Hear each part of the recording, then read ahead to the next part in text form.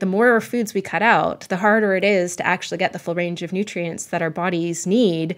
Maybe we're trading resolution of one symptom for increased risk of some other kind of health problem, right? And this is a problem that I started seeing back in 2013, 2014, not just in the paleo community, but sort of the wellness community more broadly, is nutritional deficiencies caused by restriction.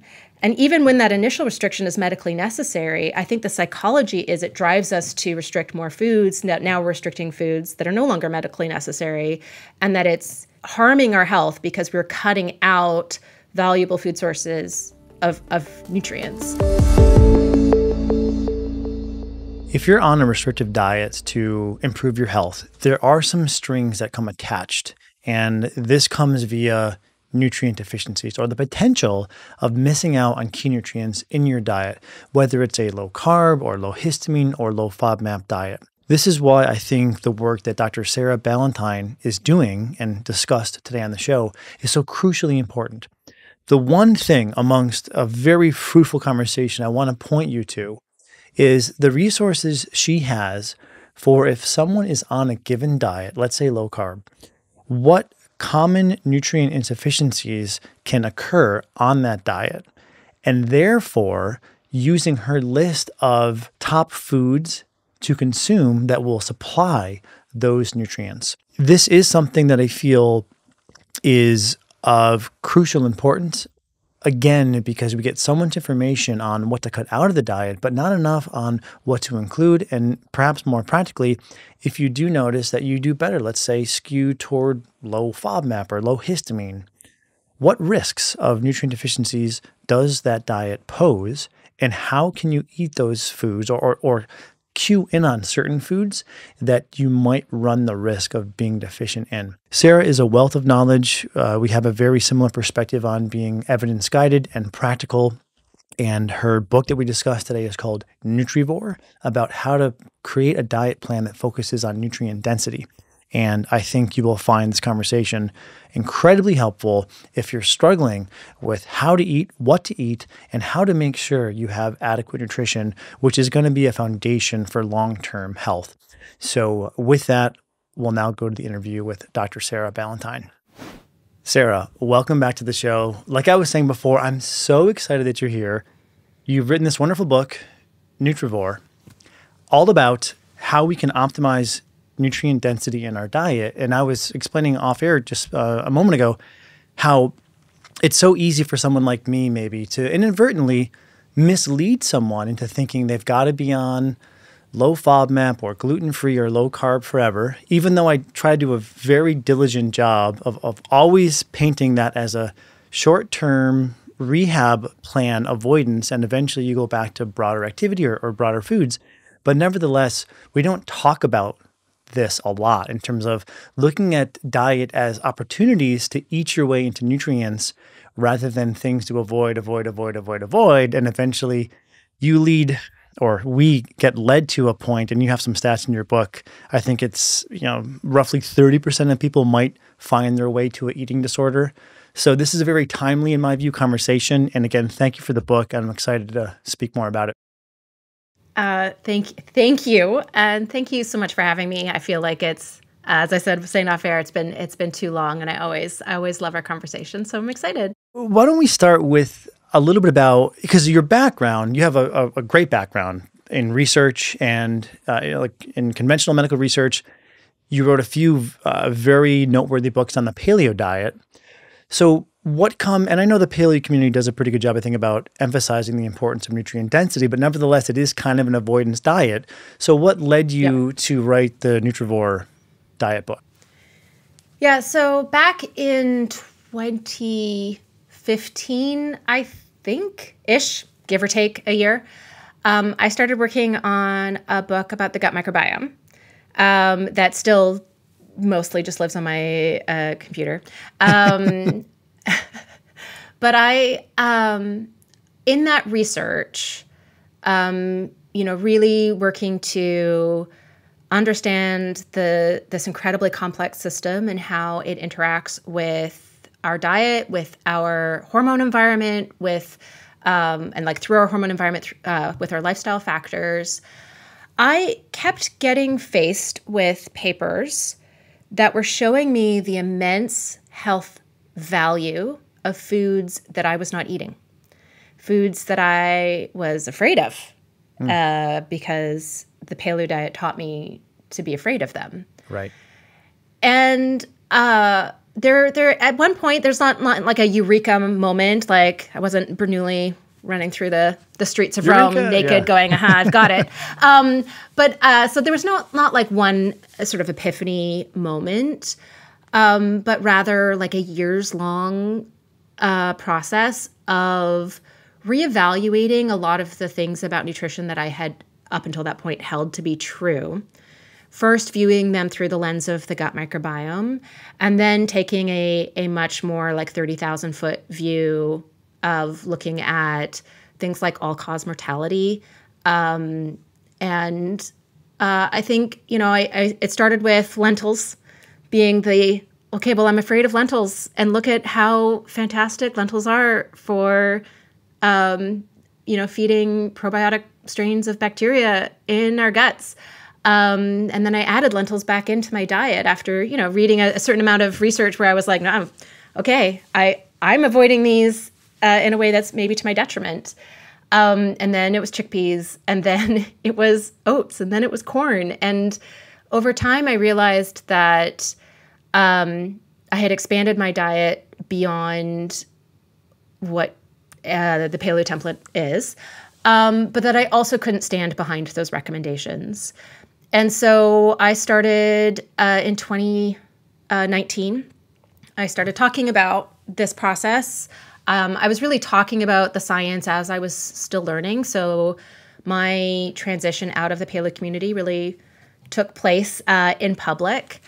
And by 2020, I was like, it's time for me to rebrand, right? It's time for me to find something else that a different term for me to identify with that better aligns with how I think about food now, after having gone through these years and years of slowly opening up my eyes to I'm wrong about some stuff, and I need to message that.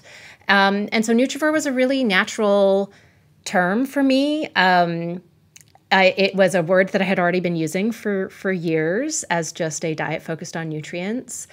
But then as I began building the new website, Nutrivore.com, as I started writing the book, I think a lot of my own sort of like personal health journey is more reflected in the psychology of how I present Nutrivore.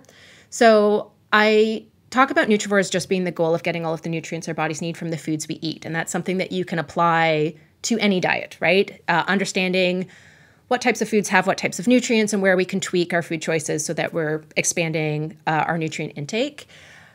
But also, I think, part of the experience for me of addressing food fears and expanding my diet was I realized that I had a learned eating disorder, and that I was dealing with a lot of orthorexic behaviors and a lot of phobia about food, and that wasn't serving me. That wasn't actually improving my health, right? It was doing me a disservice.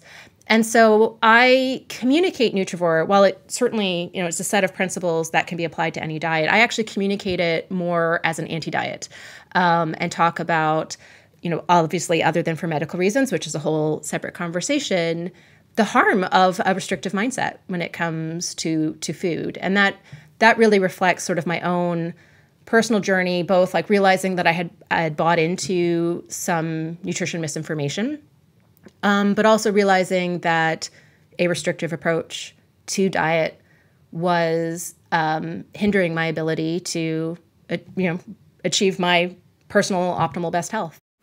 And by the way, if this has been helpful, please comment and subscribe. This really does help us reach more people who are trying to improve their health, so it is quite deeply appreciated. And like we were discussing just before we started recording, I found a really helpful and apt analogy to be one of rehab, because I think it puts into a context that most people, they just intuitively understand it, that we know that multiple types of activity and exercise are optimal for health. So you don't just want to do steady state, low intensity cardio. You want to do some weight training and some cardio, maybe some VO2 max where you're really pushing it, and then maybe even to maintain fast twitch, some plyometrics and some flexibility, right? So you need a broad swath of different movements. People get that. If you explain to them, hey, look at this diet like a rehab plan. You hurt your back. And so for a little while, we're not going to move certain ways. We're going to be kind of restrictive. We're going to have a methodical plan that you do that's kind of in the box with the goal of over time, function improves, form improves, and you gradually start expanding outward. And sure, you might find that there's an upper limit to some activities. Like maybe you can only do, as I recently learned, I can't do plyometrics 7 days per week. I kind of rediscovered these recently and I went ham. And then patellar tendon started not liking me. So it's okay, I'm going to pull back a little bit. So maybe some people will notice that there's an upper limit for lentils or, for whatever it is. But there's a big chasm between the rehab plan avoidance short term and where we should ultimately be going, which is using a couple observations from there, but the longer term objective is lots of different movement patterns and a broad swath of foods in the diet. Yeah, a couple of thoughts along those lines, which is first, there's a really compelling body of scientific literature supporting the idea that a diverse diet is the healthiest diet, right? That the more different foods we eat, the better our long-term health outcomes, and that it's one of the most important features of a healthy diet. And in practice, that does a couple of things, right? So diversity of foods means a diversity of nutrients. So it reduces the likelihood of having a nutrient shortfall of something really important. And there have been studies where they've used dietary diversity as a proxy for diet quality, low dietary diversity equaling malnutrition, and high dietary diversity equaling higher intake of essential nutrients. The other thing, though, that a diverse diet accomplishes is it lowers the risk of overdoing any one particular food, right, or one particular nutrient. It reduces the risk of being exposed to too high levels of a pollutant or a contaminant or an additive or something that we're sensitive to. So it kind of achieves both of those extremes, like in both the avoiding the bad and also making sure we're getting more of the good. But that's not how most diets are framed, right? Most diets are not framed with this is rehab and the end goal is to get back to dietary diversity. They're framed very black and white, right? It's dichotomous. It's here's your yes foods, here's your no foods, here's your good foods, here's your bad foods. And when we approach diet that way, right? When we approach it as restriction, I'm going to cut out this group of foods. And I would argue the vast majority of diets are described based on what you avoid, right? Starting with low fat in 60s and 70s, 80s, low carb in the 90s. Paleo was always no grains, no legumes, no dairy, right? Like that's always how paleo has been described. We've got a collection of different options of diets based on what you avoid. And I think there's a couple of things that happen there. So first, when you achieve some kind of initial success on a diet, and let's face it, that's typically measured by weight loss. That is how most of these diets are sold. Or from a gut perspective, and because I just want to make sure to do this tie-in for our audience, there may be less bloating. And you may say, I have less bloating, right. I have better mental clarity. And it's really easy to assume that that's going to need to be your forever diet. Yes. Well, exactly. So it's more regular bowel movements, right? Like reduced GI symptoms of whatever stripe. When you have that initial success on a diet and you credit the foods that you cut out for that improvement, I think it's a very human nature thing to go, okay, well, now I want the next thing, right? Now, I want to lose 10 more pounds, or I gained some of that weight back, or I'm, still dealing with too much, acid reflux, right? Like I've got something unresolved. I want the next level of whatever my health goals are. Well, now I just need to cut out the next group of foods, right? It is such a natural like assumption to make. If you credit what you cut out for your success, then clearly the path to the next level of success is to cut out the next level of foods. And the problem with that is it wasn't Well, I mean, generally, it wasn't the foods you cut out, right? If you cut out foods that you were very sensitive to, that's definitely reducing that. It gets some credit. But the things that improved your health was what you ate instead, right? It is the fact that you cut out, let's say, gluten because you're gluten sensitive. So definitely that was part of it. But then you ate a lot more vegetables, right? So that is the credit is the foods that you ate instead, not necessarily what you were reducing. And so we're missing the I expanded my diet. I ate more whole foods. I ate more fruits and vegetables. I ate more seafood. I ate more of all these nutritionally important foods. We're kind of not viewing the thing that actually deserves the credit in that way. But we're also digging a deeper hole, right? The more foods we cut out, the harder it is to actually get the full range of nutrients that our bodies need. Maybe we're trading resolution of one symptom for increased risk of some other kind of health problem, right? Or we're trading long-term health outcomes for short-term weight loss. We're no longer giving our bodies the nutritional resources that it needs. And this is a problem that I started seeing back in 2013, 2014, not just in the paleo community, but sort of the wellness community more broadly, is nutritional deficiencies caused by restriction. And even when that initial restriction is medically necessary, I think the psychology is it drives us to restrict more foods. Now we're restricting foods that are no longer medically necessary, and that it's harming our health because we're cutting out valuable food sources of nutrients. And so that's why I like the shift that conversation from not what you cut out, but what you add, right? Not what you restrict, but what you permit. Like what is the nutritionally important foods that we can add to fill those nutritional gaps, always respecting when restriction is medically necessary. But the other piece of this, and this is maybe a little bit less relevant to the conversation of healing from various GI disorders, but I think that certainly my experience with restrictive dieting is there's a really negative psychological impact. So when you view a group of foods as bad, you view yourself as bad when you consume them, and you restrict them, that actually increases food fixation, obsession, it magnifies cravings, it increases our susceptibility to emotional eating, and it does increase our likelihood of developing disordered eating patterns and eventually eating disorders. And I think that's something that is very rampant and not talked about in the wellness community. Is there's a lot of disordered eating patterns that are being learned through restrictive dieting.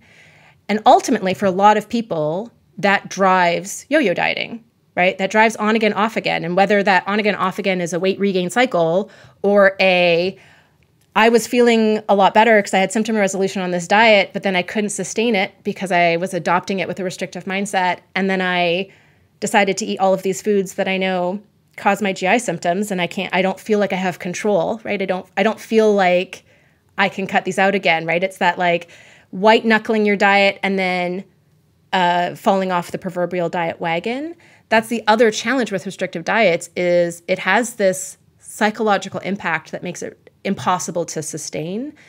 And I think that setting ourselves up to sustain healthy eating patterns is the most important thing we can do to support our health, right? So, adopting whatever the dietary structure is in such a way that it matches with our food preferences. We're enjoying the foods we're eating, that we have the time and energy to prepare these foods, that it doesn't blow our food budget out of the water, right? Those things are really important for maintaining overall healthy eating patterns. So that is all made impossible by, even when the diet looks the same, framing the diet in terms of restriction versus in terms of the foods that we add. Sure. That different way of talking about it is so important. Agreed. And there's two thoughts that come to mind in terms of what I see in the clinic. One is false associations where, and I get it, when someone's not feeling well, it's the worst. When you can't sleep, when you can't think, when you have a poor mood, I get it. So I'm fully on the side of the people suffering. That's why I think we've both dedicated our lives to alleviating that. But that being said, I've seen in a lot of cases where people will say, oh, I had too much histamine this week, and so I was kind of foggy. And then the follow-up question will be, are you consistently noticing an association between histamine intake and brain fog or whatever it is? And you'd be surprised how often people will say, well, not really, but sometimes it does. And the way I look at that is your body's naturally, until you have things fully sorted out, there's going to be some ups and downs. And even when you feel well, people, totally normally healthy people have ups and downs in how they feel. But especially when, you're in the throes of something clinically. So there's a natural oscillation. And what I've observed is a lot of times people are falsely attributing, when they're on a downswing, oh, it must have been because I had garlic or I had histamine, which is why I try to be critical with, unless you've really noticed, a repeatable connection between a food and how you feel, then it's probably not the food. And why that's so important is because people, understandably so, they want to use food to heal. Love it, right? But even way back in Healthy Gut, Healthy You, I said, don't force a dietary solution to what might not be a dietary problem. And that's where I think people, they might have some other thing at play. And if we address that thing, then their oscillations are going to get better and better and better and better to the point where those false dietary associations become irrelevant. But I just want to flag that because I'm seeing more and more of that as we're really trying to coach people at the clinic to, not thinking that they have all of these negative food associations because, you want to criticize them. And if you can't, again, repeatedly observe a negative from consumption, then it's probably not the food. I think we've kind of, and this is sort of like 50, 60, 70 years of diet culture that have taught us to think about food as a simple solution, right? So all I need to do is, cut out these foods and then I can have magic unicorn fairy dust and rainbows, right? Like it's always, it's sort of presented as, cut out your 7 foods so you can lose 7 pounds in 7 days, right? Like it's very, yeah. Here's your the next bestseller, your very simple solution. And online, we're presented with food as falling into 2 buckets, right? Toxic and superfood, right? Like the thing that's actually the root of all of your problems, and like the miracle thing that's really expensive probably, that the affiliate commission is going to be earned on, that we need to eat more of. And so I think because we've been so programmed to think of food this way, we view it as like the easy answer, right? We view it as, oh, I felt crummy. It must have been that thing that I think of as a bad food, right? Think of as a thing that I shouldn't eat that I did eat, right? And part of that is the moralization of foods and ourselves when we eat it. If we view a food as bad, then we're bad when we eat that food.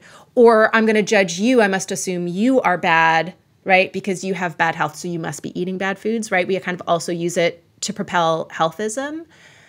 But I think that it feels, even though it's not an easier answer, right?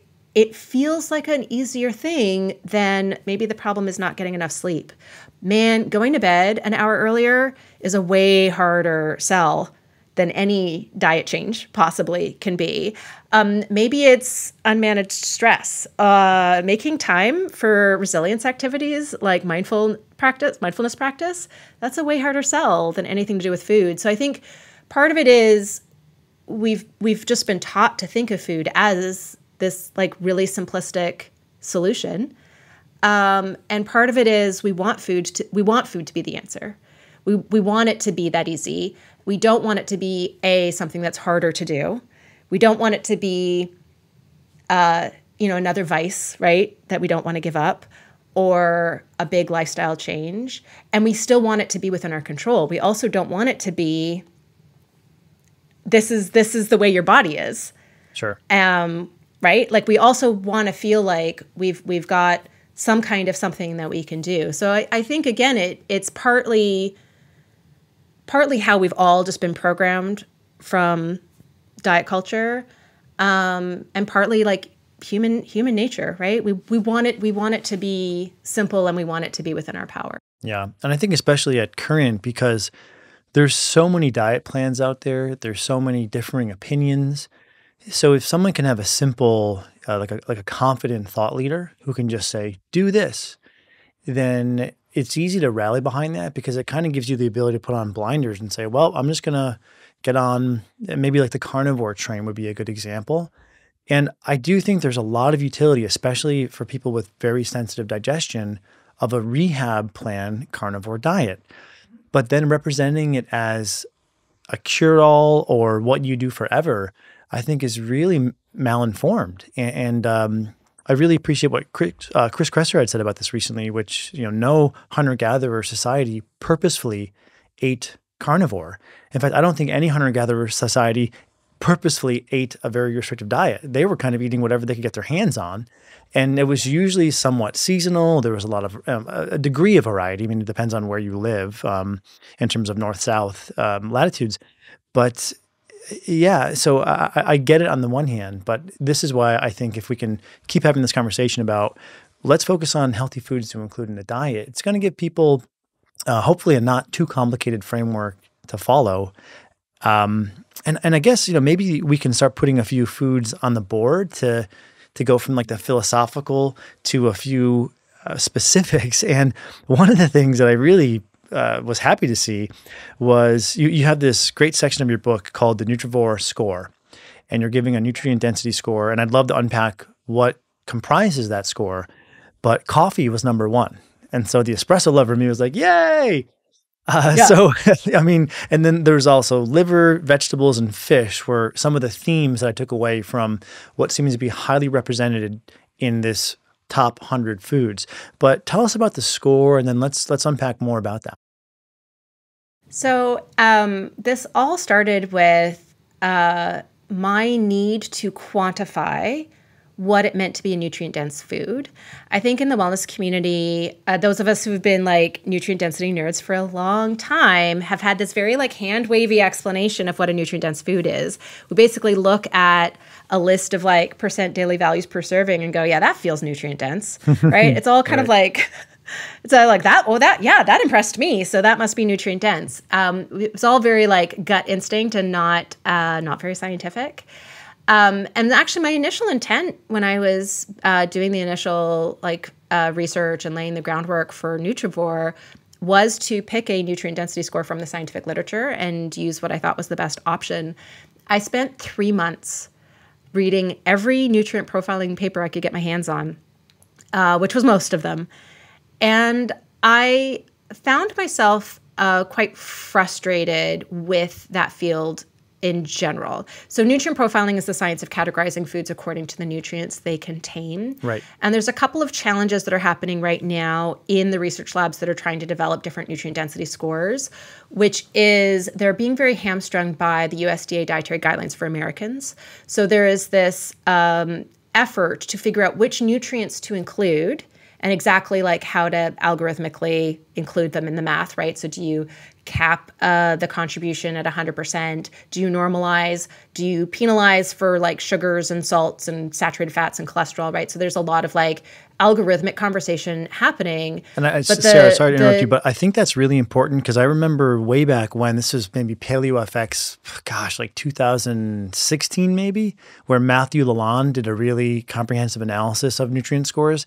And he was griping about his similar frustration where he felt that some of the inventories for the scores were skewed only for antioxidants or only for polyphenols, Yes. and they were leaving out certain fat-soluble vitamins as one example.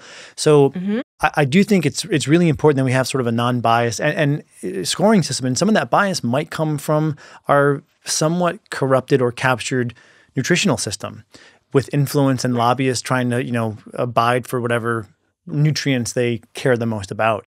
So I encountered the exact same challenge.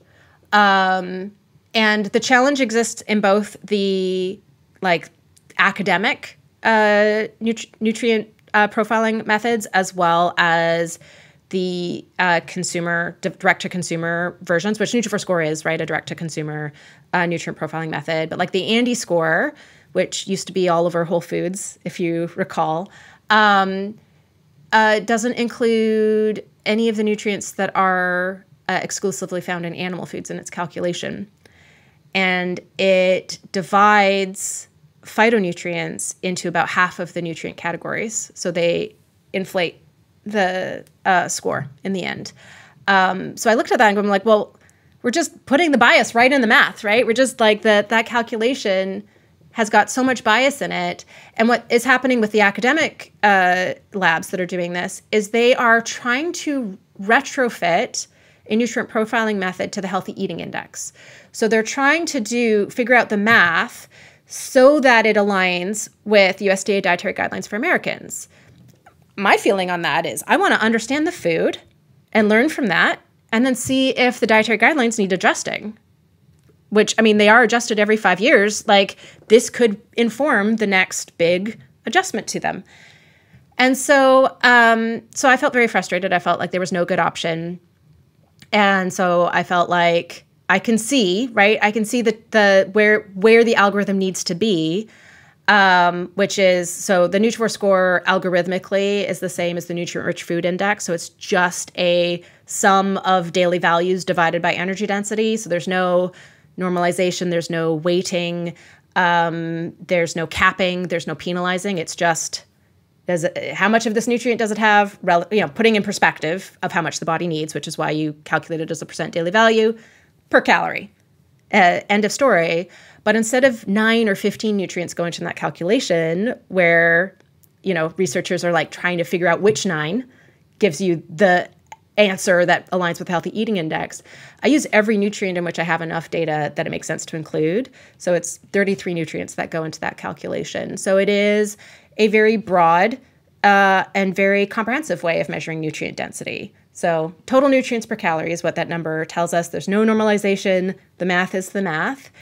And it's been fascinating. It's actually, for me, been a really important pathway to dietary expansion because it helps me see mathematically the nutritional value of foods that I was maybe avoiding unnecessarily. I was cautious as I reintroduced just in case, but the only food now that I know I for sure can't do is gluten. Everything else that I had been avoiding for 10, 12 years, I have reintroduced into my diet for a noticeable improvement in how I feel day to day. And so that experience was largely informed by the Nutrivore score. I think it's a wonderful way to help get over that food fear when you can just see mathematically, here is the tremendous nutritive value of this food. Love it. Absolutely love it. And you reminded me of Marty Kendall. Did you come across any of his work in your research? He's not a formal researcher, but he had done an analysis based upon a bunch of people he was having do chronometer assays and looking for what foods would kind of help get them to the most nutrient-dense diet. But you haven't come across his work in this? He's not no, academic, although I've done actually I've probably done some of the same exercises with chronometer. So that is, I'm going to have to look up his work now. And how do you feel about chronometer as a tool? Do you think that's, if someone were to do a week in chronometer and then I believe it runs a report that will give you kind of, all the nutrients. I'm not sure if there's a bias in the selection of nutrients that they include. How do you feel about chronometer? So I haven't done, so I refer to this exercise as doing a nutrient temperature check. So it's like, I call it temperature gauge tracking, where you're just kind of like, how am I doing on average? I think there's a lot of value in that exercise. I haven't looked at their reports, so I couldn't say if the reports themselves are really balanced. And I know that Chronometer has the same challenge that we all have, which is there's a lot of foods, especially branded foods, for which there's very limited nutrition data. And so that makes for a very incomplete report. So if someone is actually doing this exercise and they're logging all of their food, I sort of encourage look for entries, like select the thing that says USDA food distribution system. Those usually have more complete nutrition data. There's sort of there's a way to do this where you pick the right bone broth and the right broccoli and the right chicken breast so that you're getting the most complete nutrition data into that journal. But I think, in terms of the nutrition targets, they're just using recommended dietary intakes, which is what I would use developing a similar app, right? Like that's the best we have for now. There's obviously, lots of situations where people's nutritional requirements are probably higher, but there's not really good guidance for most nutrients on how much. Like I think, we could say if you're a smoker, you need about 35 more milligrams of vitamin C per day. But if you're stressed, you're also burning through vitamin C, and we can't tell you exactly how much more vitamin C you need, right? Like we have just these very narrow circumstances where we have it well defined. And most of the time there's not enough science to really put a number to it. So I think looking at recommended dietary intakes as a minimum is a great way to go. And the thing I like about doing, it doesn't necessarily have to be 7 days, it could be 3, but the reason why I like doing a multi-day journal activity like that is that we don't really have to hit the daily value of everything every day. We've got some capacity to store every nutrient, smaller capacity for things like water-soluble vitamins, higher capacity for things like fat-soluble vitamins. But seeing whether or not you're meeting it on average I think that's a great exercise. And if there's something that you don't meet any of 3 days or 7 days that you're doing that exercise, now find the best food sources of that nutrient and add those. I think it can be very instructive. I know food journaling is a triggering activity for a lot of people with histories of disordered eating. But if it's not, I think it can be a very instructive exercise. Are there certain nutrients that you're noticing people are most likely to be deficient in? Not to kind of bring it back to a reductionistic frame, but just curious. Well, I mean, there's a variety of different studies that look at this statistically and say, potassium is the most likely nutrient shortfall. 97.8% of Americans don't hit the daily value of potassium. So statistically, if I was a betting man, I would bet you're not getting enough potassium, random person I'm talking to. Like that is statistically extremely likely. Vitamin E is the next most likely nutrient shortfall at 96% of Americans not getting enough. And then folate, which is about 90% of Americans. But different diets have different nutrient shortfalls built in. So if you follow a diet that has a name, you have a different likelihood for different nutrient shortfalls. So if you're following like a low-fat diet, it's all the fat-soluble vitamins, right? Like if you're following a low-carb diet, it's all of the nutrients that we see in more like carb-rich foods, right? So you're much more likely to not be getting enough folate because our best sources of folate are legumes, like those nutrient, right? Those you're not likely to get as much magnesium, right? So depending on the dietary structure, you've kind of got a different collection of nutrients. But I think some of the most interesting, potassium's really interesting because there are no super concentrated food sources of potassium. So it's more like it doesn't really matter what diet you follow. It's hard. It's hard to get enough potassium. Vitamin E, our best food sources are nuts and seeds. And those, depending on what diet you follow, because they're energy dense, they're a food that a lot of people feel like they have to limit. And yet, really like the main fat soluble antioxidant, right? Like it's such an important, nutrient to have in our systems. So, I think the interesting thing is when you look at different popular diets, they all have 7, 8, 10, 15 different nutrients that they regularly fall short of. It doesn't mean that you automatically are not getting enough of that nutrient. It just means that the dietary structure makes it harder to hit the daily value of those nutrients. And I that's, why I'm creating the resources that I'm creating. It's about understanding what types of foods have what types of nutrients so that you can look within the foods that you like and that align with your dietary preferences that you have access to and go, okay, well, I know that I'm following this particular diet, so I'm probably not getting enough vitamin B12. Let me look at these vitamin B12 rich foods and figure out which one fits into or which 3 that I can rotate between that fit into my life. And now I'm going to intentionally figure out how to add those. And I think that's the knowledge base that most of us don't have, right? Most of us don't know. I can't tell you how many, every time I talk about vitamin K online, every single time I have somebody go, there's a vitamin K. Right. We don't know. We don't we don't have a base knowledge about what the different nutrients are and what they do and where they can be found in the food supply. Where does this information live regarding diet plans and their most common nutrient deficiencies? Because I feel like that's such a amazing resource, looking through the lens of the people who are dealing with IBS or whatever it is, fungal overgrowth. And so best case scenario, they're only in the healing phase for 3 months. That's, I think, if the clinician and everything is just hit right out of the gate the right way. Longer case scenario, if maybe not all the factors are addressed, and there are some cases that are more complex where there's maybe a chronic infection or perhaps environmental mold. And so it's a layered approach. And so it may be a little while, 6, 9, maybe even 12 months before the person feels resilient enough to start expanding their diet. So I think giving them those cues, like, okay, we've discovered with this person, fungal overgrowth is a clear theme. So we're having them go low carb, at least for now. But that now, again, might be 6, 9, 12 months. That food list of just make sure you include whatever from this fat, or I guess it would be excuse me, like starch-centric vitamins. Incorporate those as best you can. I think that's an amazing resource. Is that living somewhere? Because I want to selfishly grab that and direct people to that. So I have, in chapter 1 of my book, I have a list of all of the most common nutrient shortfalls for all of the nutrients. I also have an article in my Nutrivore 101 series on my website.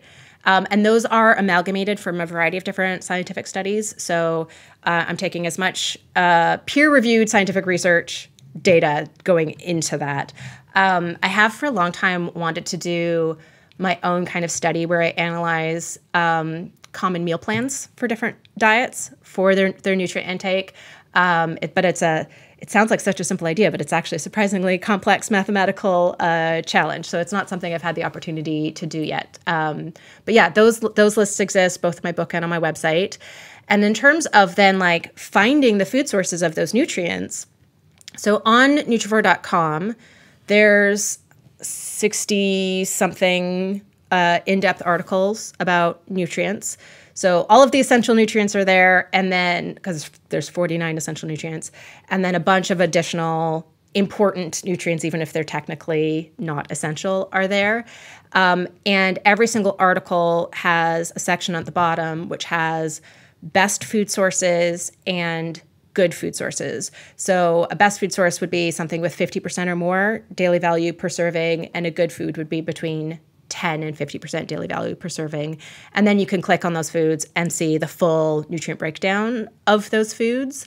But I also have an ebook that's like top 25 foods for every nutrient. So 42 nutrients, so everything I've got good data for.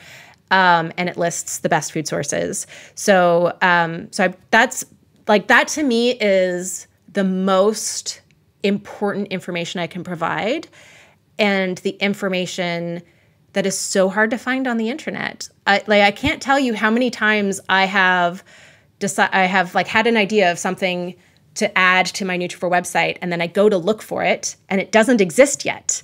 So I have a section on my website for daily values for different demographic groups, and that was in an insane amount of work to amalgamate from different sources.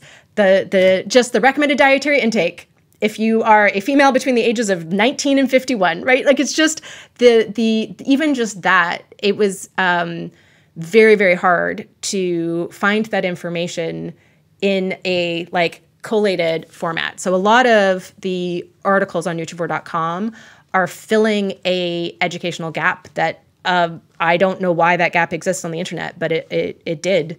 And I think it's such valuable information, right? That is the information we need to make those choices.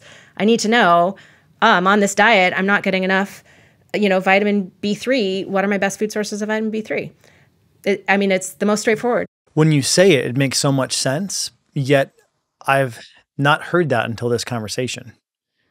So again, I'm glad you're doing what you're doing. Thank you.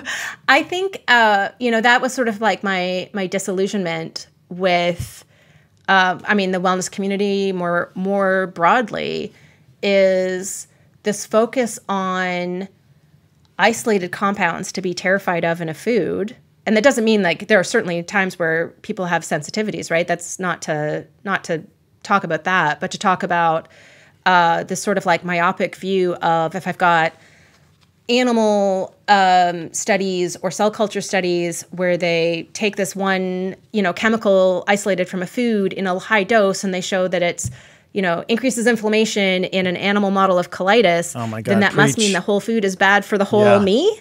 Yep. It's that is where most of the conversation is again, this sort of myopic way of looking at foods that doesn't actually represent the health effect of the whole food when humans, as complex biological organisms, consume it. And completely missing from the conversation is, where are we getting our nutrients from? But I would also say it's not in the dietary guidelines for Americans.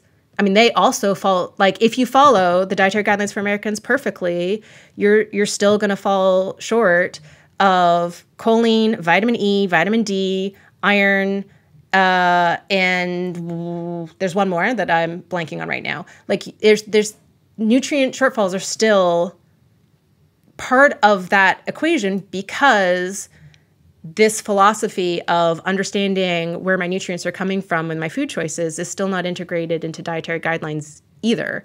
So I think this is the future of nutrition, right? This is the most basic function of nutrition is getting the nutrients that we need. And I think we've got this challenge that diets are so often simplified to one thing, right? Cut your calories, lower carb, lower fat, high protein, right? Like we've got this one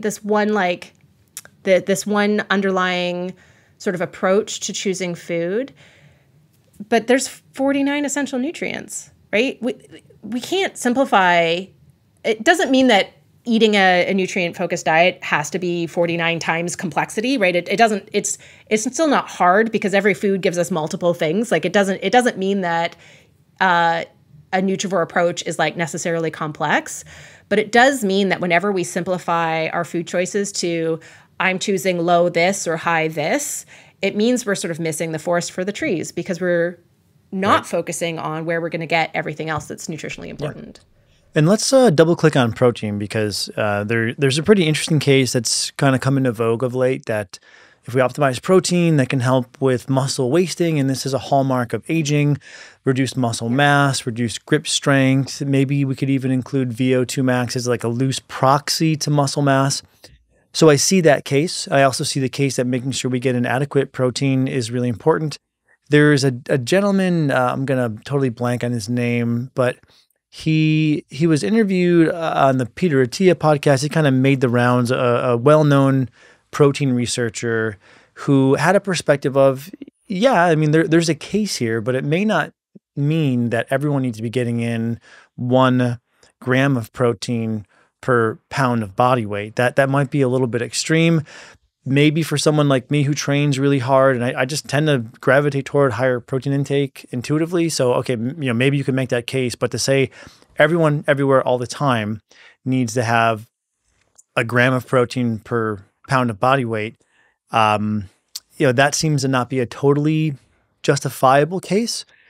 How do you feel about, and it's probably a lot of complicated analysis for a simpler answer of get in a decent amount of quality protein in a day from a variety of sources.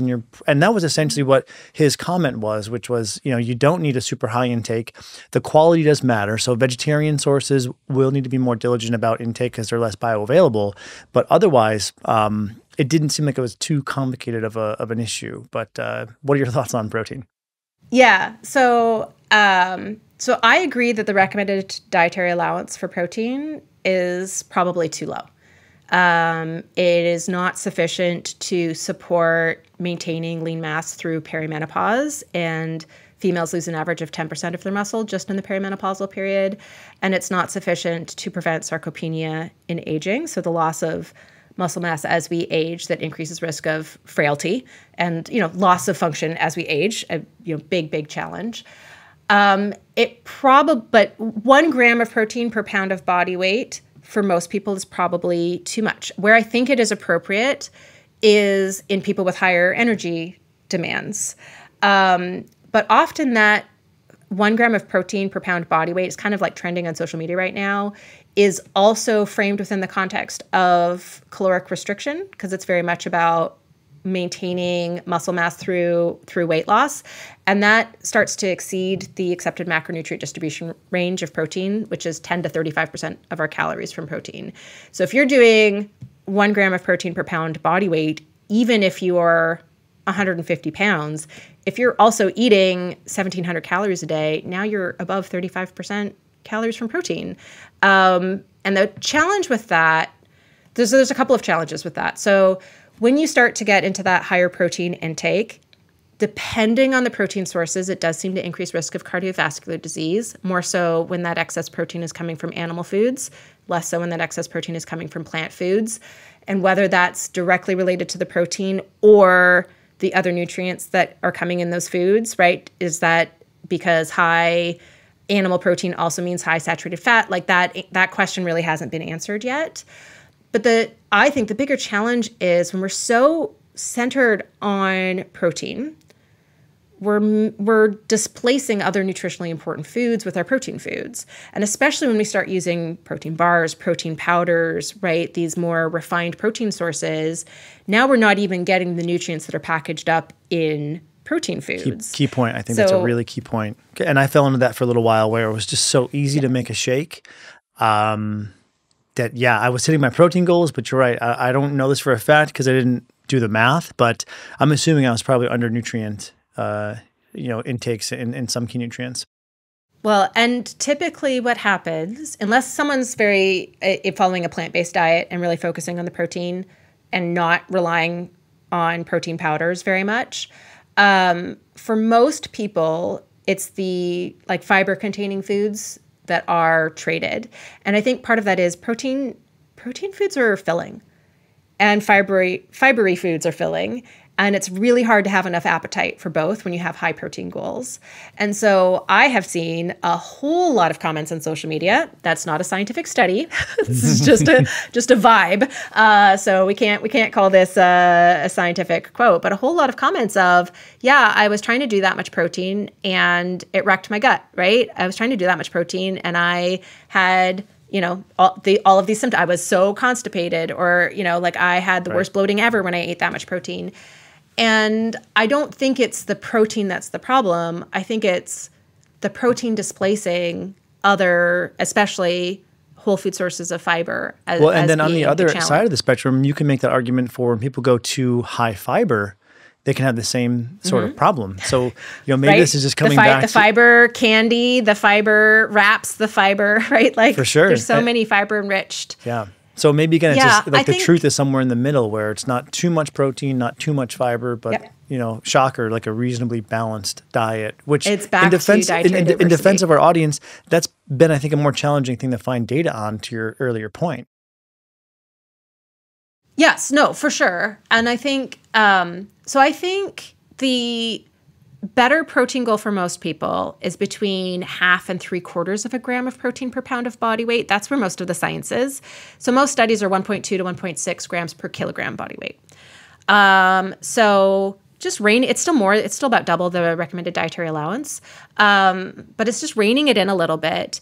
If we can rein that in a little bit, again, if you're a very, very active person with a much higher energy requirement, you can have that 1 gram of protein per pound body weight and still be at 20% of your calories from protein, right? Like that is your exception. But for most everyone, reining in that protein a little bit, we already, 95% of people fall short of the 14 grams of fiber per 1,000 calorie recommended dietary allowance for fiber. I think that's a great start. But to your point, I think that the challenge with fiber is people go from 0 to 100 in 0.6 seconds. Yeah. And that doesn't go well. For sure. So we get very, very excited about fiber and we tend to overdo it. And that can cause a variety of unpleasant symptoms. Our gut bacteria need time to adjust to increases in food, right? If you overfeed a dog, they get sick. It's kind of the same thing, right? With our gut bacteria. If you dramatically increase your fiber intake, you're feeding them way too much food. They're producing way too much metabolic output, and that creates a nasty bunch of shifts in that system. So, Sure. A 5 gram increase once per week, right? Like go up or every few days, Per right? week. Wait a few days, go up 5 grams to up fiber intake, even if you're way below, right? So if you're way below the recommended dietary allowance for fiber, to get up to that 28 grams, say for women, 35 grams for men, as a general starting place, even getting up to that, you kind of want to ease into it. You don't really need to do that for other nutrients, but for fiber, for sure.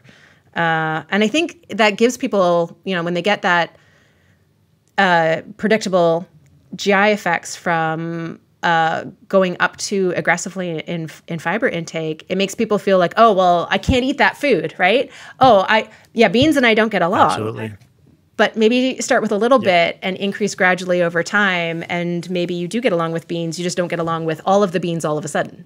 Sure. No, and that's been well documented with clinical trials giving either fiber supplements or prebiotic supplements, that there's that adjustment period of maybe a week, maybe two, and that can be mitigated if it's a slow titration upward of the dose. So one of the things that is very nutrient dense per your Nutrivore score is liver. And this makes me think about a practice I feel to be very practical, very easy to do, which is not just eating flesh proteins, but now I'm a big fan of the ancestral blend. I forget the name of the company. Oh, and by the way, that protein researcher, his name is Don Layman or Lyman. So I'm not sure so just for our audience, if you want to look up his work, I think because there's a few big names who are really pushing hard for very high protein intake. Don, I think, is kind of like the OG protein researcher, and he has a very nuanced and reasonable perspective that's in the middle, between the 1 gram per pound body weight and maybe like you don't need protein at all. Protein will kill you. Animals are bad. But so these liver blends where it'll be a combination of beef plus beef liver plus beef heart, kidney, spleen maybe.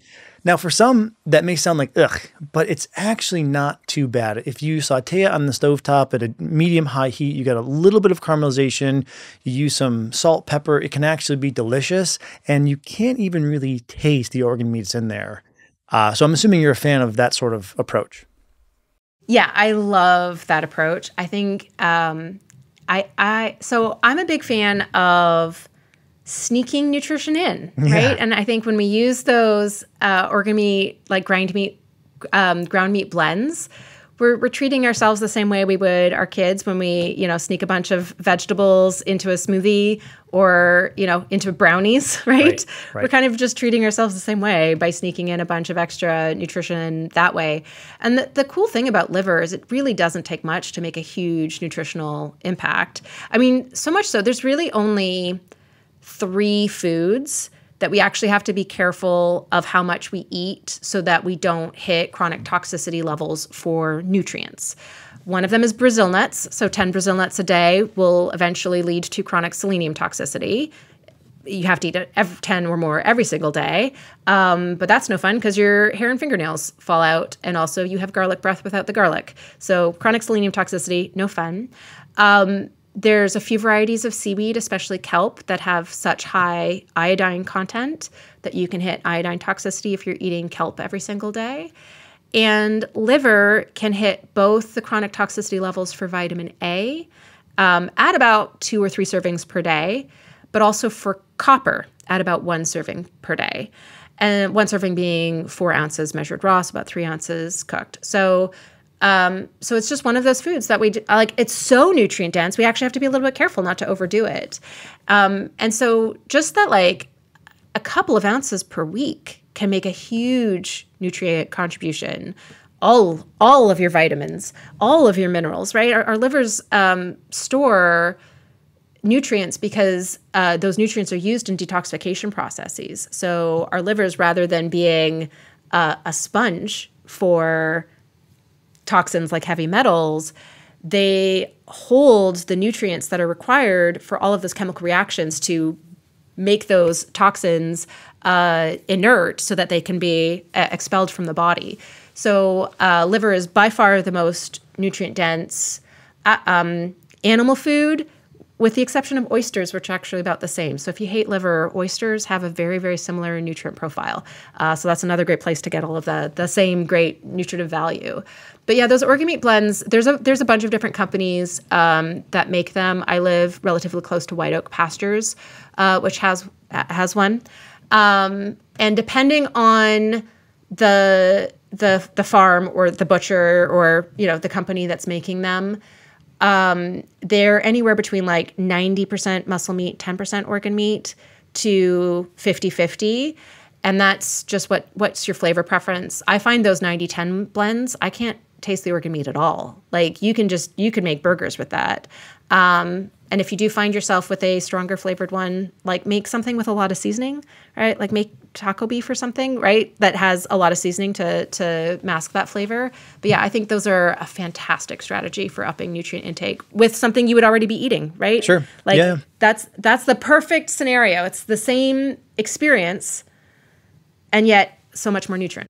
And knowing if it's 90-10 or 50-50 is something I need to check, because I'll consume, maybe a 1 pound packet, maybe 4 to 6 times per week. So I might be getting a little bit high if it's 50-50. I don't think it is, because the taste is nearly indistinguishable. It's probably 90-10, but that's a really important thing that I'm going to check on.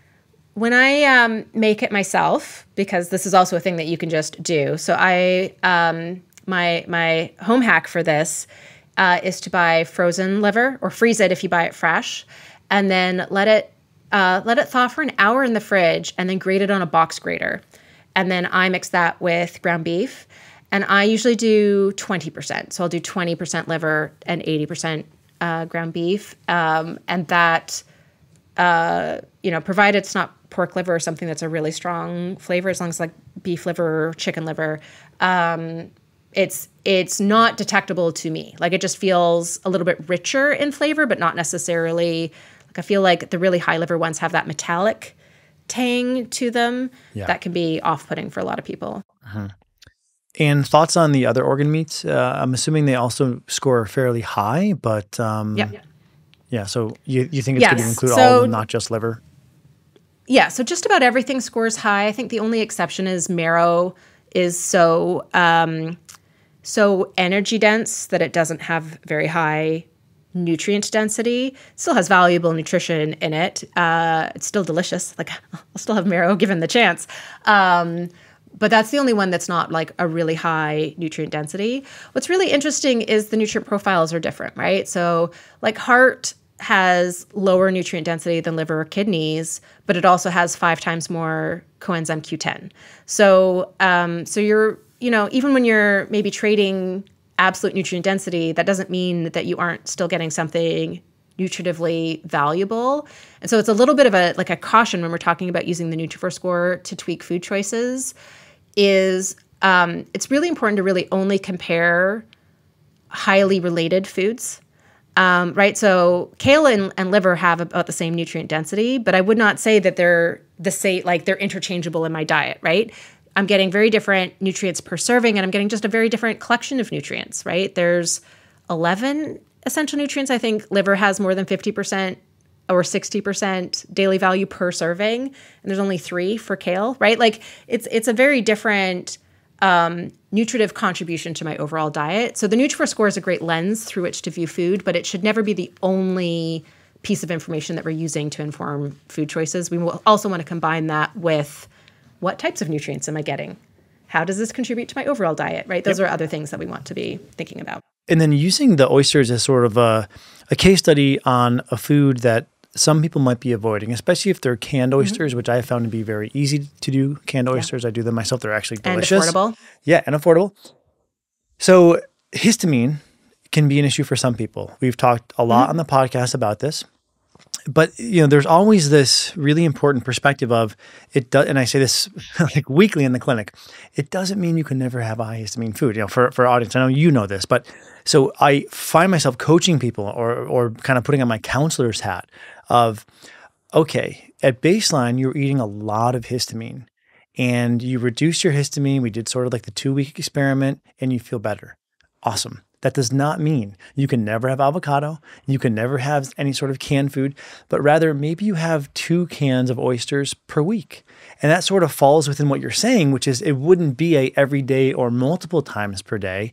And the same thing with kale, right? Any of these foods, someone can find someone commenting on, kale is high in oxalates, so therefore you can't have, well, okay, you can't do kale multiple times per day every day, but maybe you do kale one day and then chard another, or, and that, I think that variety is the real antidote to making sure people don't have too much of anything that might be a food trigger for them. So it almost seems like if we can get over this hump of getting to enough diversity, then we have a safeguard against eating too much of any one food component that can trigger someone. And I think that's a key concept for people to bear in mind, because if you don't get over that cusp, then you might be relying too much on high histamine, and you say, well, I tried to expand, but it didn't go well. And you may have been just shy of getting over that little cusp there.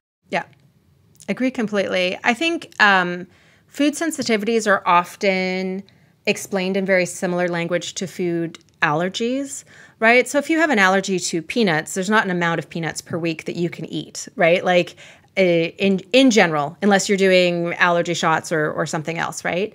But with food intolerances, food sensitivities, there's typically a threshold, right? There's typically a cusp below which your body is able to process whatever that compound is, and above which it's overwhelming those systems.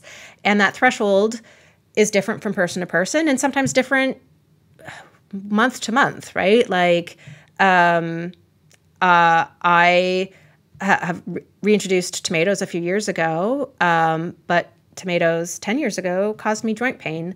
And I think that's, potentially it was a stress response and it wasn't a real food intolerance, or potentially I recovered from that intolerance with the high quality diet and all the great lifestyle choices I was making. And I'll never know because I'm not going to be able to go back and redo that experiment. But these our threshold level will change generally over time. And so if we can change the language around food intolerances, right, around FODMAPs, for example, or histamine, and sort of say, okay, it's all about understanding threshold. And maybe it's like you can't eat the whole can at once. But also with histamine, it's always so challenging, right? Because one brand might have much higher histamine than another brand just because of how quickly those oysters were put on ice after they were harvested, right? How much histidine was actually converted into histamine. So maybe it's I can eat a whole can of this brand, but only half a can of this brand, and it's one of those things. It's why it's so helpful to have food and symptom journals to be able to really self-experiment, but do it methodically, figure out what is the thing that works for me. Yeah. Histamine, it's funny that you mentioned histamine and tomatoes, because I've noticed under times of stress, I've got to pull back on histamine. For quite a while, I was making a lot of headway, expanding my diet, and I was probably having a fermented food at almost every meal, which historically would have wrecked me, and was doing very well on that for a year plus. And then there was a SHIT storm of stress, and I started noticing those histamine symptoms coming back. And mainly for me, that will manifest as a little bit of irritability during the day and also a problem falling asleep. So I said, okay, I'm not going to I was doing 2 different sorts of krauts, like a sauerkraut and a beet kraut with every meal, plus lemon juice, Yum. Which was great, right? But I had to pull back for a little while and kind of revisit what I hope people will make a note about, which is what is kind of like your rehab diet. And when you're weathering a storm, you may have to revisit that for a little bit and then go back outward, right? It's almost like if we use the ship analogy, it's probably a crude and corny analogy, but if there's a storm, you pull down your sails, right? And then once the storm passes, you put your sails back up. So we can maybe think about it in that context of when there's a storm, you pull back a little bit with your diet. And then as those waters get more calm, you can start expanding again. Part of it too is our nutritional requirements increase when we're under stress, right? So we burn through vitamin C, we burn through magnesium, We're probably using up more zinc, more omega-3s, right? There's nutrients that are used up in that stress response. And vitamin C is fascinating because it's not only sort of used up in the stress response, but it's also a cofactor for a bunch of neurotransmitters and cortisol, adrenaline, noradrenaline, but it also modulates the adrenaline receptors. So it is really important for how our body is responding to stress hormones as well. So it modulates not just the production of stress hormones, but the activity of the rest of the body in response to those stress hormones. And so, it's another like plug for nutrient-dense foods, and a sort of Nutrivore approach is when we're sick or stressed or not getting enough sleep, like we actually need more nutrition in those situations. I can't put an exact number to it because there's just not enough science to say 10% more, 25% more, or 10% of this, 25% of this. Like I don't have enough science to be able to say exactly this much. But that's where that, like batten down the hatches, but also what are the nutrients that I can get even more of now that can help support these systems in this pulling out your time. guide, right? This is where I could see pulling out that guide of, okay, I'm going to go low carb or low histamine, whatever it is. What nutrients am I likely to be deficient in? And I can make sure to find a way to get those into my diet with other foods that are like non-high carb, non-high histamine. How much do you think the food supply is exacerbating this problem? To ask a really simple question, yeah. It feels like let's open a whole can of worms as we're wrapping up. So the more processed a food is on average, the more nutrients are stripped out of it. And there are studies that show that the more ultra-processed foods a person consumes, the lower their intake of fiber, vitamin B3, vitamin B6, vitamin B12, vitamin C, D, E, calcium, zinc, and magnesium, right? So we've got this like collection of nutrients that, these are just the ones that have been measured. I mean, I can't tell you how much lower someone's, coenzyme Q10 is or polyphenol content is when they're eating a lot of ultra-processed foods because this hasn't actually been measured in studies yet. And so, certainly the more whole foods are displaced from the diet, on average, the lower the essential nutrient intake. But there are a lot of ultra-processed foods that are still really nutrient dense. And I think it's why we kind of need to think about food choice in a little bit more sophisticated way than just the processing, because there is sort of this wide collection of, if you think about foods that are technically ultra-processed, it includes things like canned soups and frozen dinners. It includes fruit on the bottom yogurt and instant oatmeal, like foods that are potentially really nutritionally valuable foods.